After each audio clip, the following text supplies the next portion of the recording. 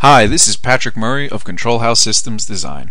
I would like to show you today the touch panel interface for the TPS-6X or 6L touch panels in the Code2Go programming suite. As you see here along the top, we have a display of what room is being controlled, where we are in the menu structure, and the time and date.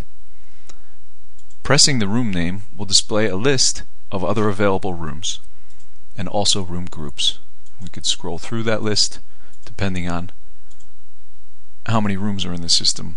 That is what will be shown. Simply pressing a room name will change the room that is being controlled and also what functions are available in that room.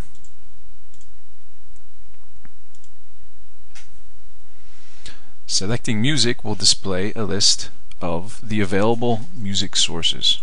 Again, we could scroll from left to right through the sources. And once a source is selected, the system will be turned on, and volume and power controls will be displayed along the bottom of the screen. We are currently not connected to a system, but if we were, the radio tuner would display some radio station information across the top and feedback for the presets. Presets can be saved using a push and hold function. Using the back button, we could go back and select a different source. Using the right arrow, we can scroll through different pages of controls. For example, here are some favorites that can be customized. And using the power button, we can shut the system down. Under the lights menu, we have the opportunity to save lighting presets, again using a push and hold function, or control each lighting circuit individually.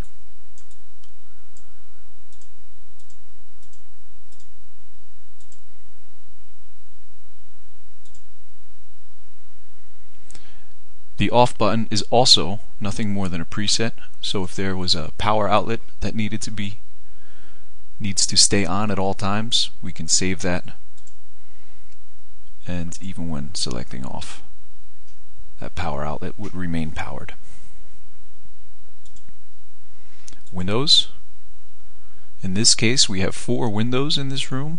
When there's more than one window circuit in a room, we get the opportunity to control them all with one group of buttons. So pressing this button here will activate all 4 window circuits, or of course we can control them individually.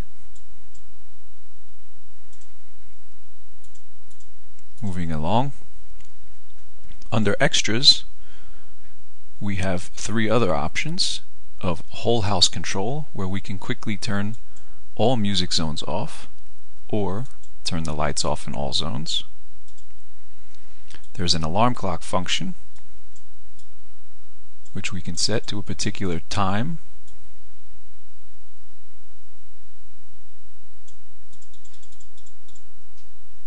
and a particular day of the week, and depending on what functions are available in each room, we can select what happens when the alarm activates. So in room 1 we have music and lights available, and we could select them both. So in a minute the music in this zone would turn on and the lights as well. Here we can adjust the snooze time, and let's just wait here a few minutes and then we'll see the alarm message pop up.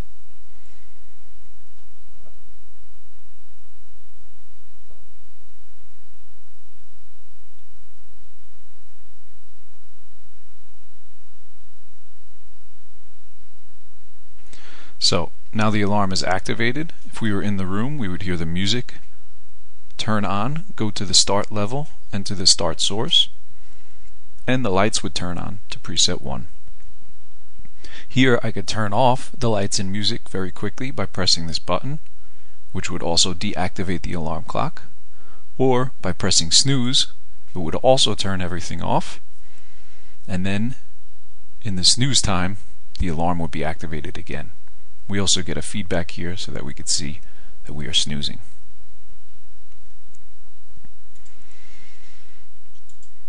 For some entertainment during the commercials, we could play a quick game of blackjack.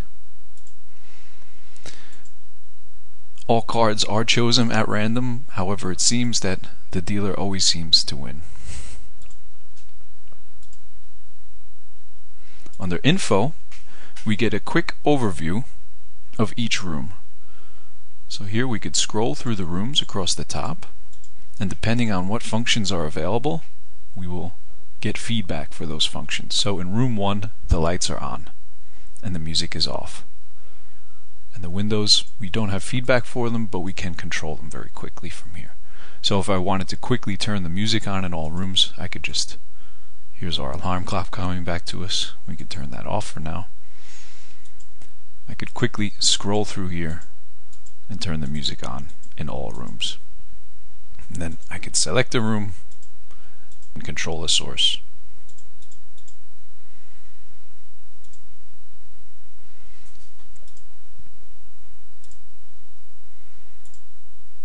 And just as quickly I could reverse the process and turn lights and music off in all of the rooms.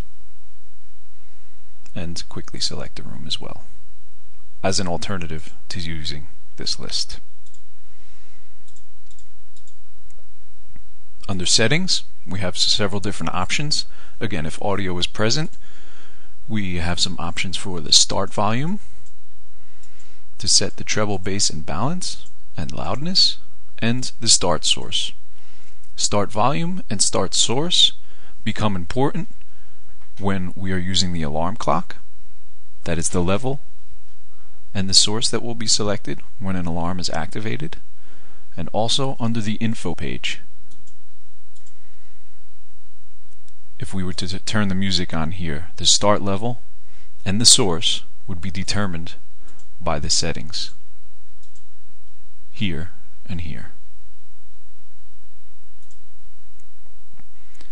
Under Touch Panel, we have the built-in settings for brightness, hard key, the key click, power down, standby, things that are built into the touch panel that's specific to each touch panel. And here we also have the opportunity to change the background graphic.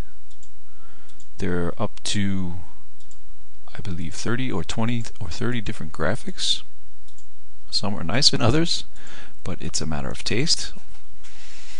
And we also have the opportunity to change the color scheme. This changes the color of the background as well as the active and inactive states of the buttons themselves.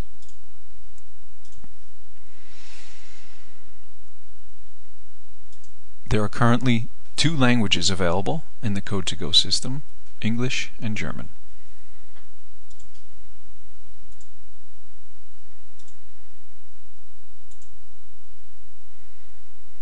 The user also has the ability to adjust the processor, date, and time in case it starts to drift a little bit.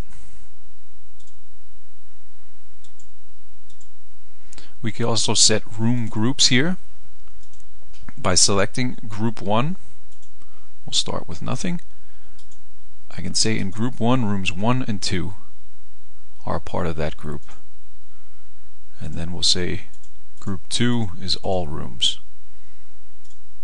So if I go back to the main menu and select group 1, any function I choose here will select both rooms. Now there are no windows in room 2, but that doesn't matter. It would still just control room 1.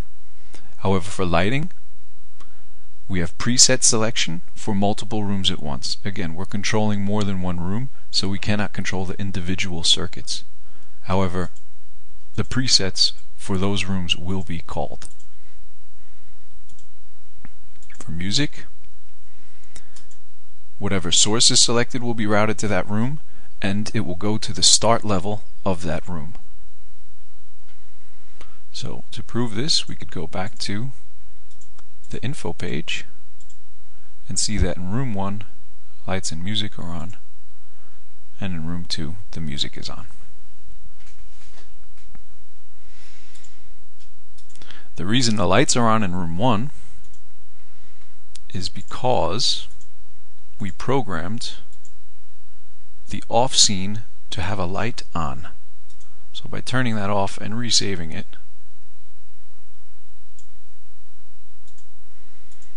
then we will get the feedback we are looking for. Lights off, music on, lights off, music on. Let's go back to group 1.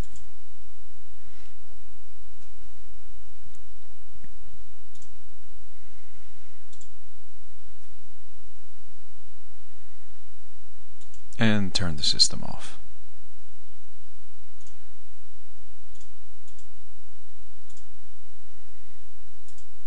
Music is off in room 1. Music is off in room 2. There are 5 different groups, and they are all adjustable under the settings page. Unfortunately, again, with settings, it's room dependent. So if you are controlling a group and select settings, you will get this nice message that tells you please select a room. And then the controls become available again.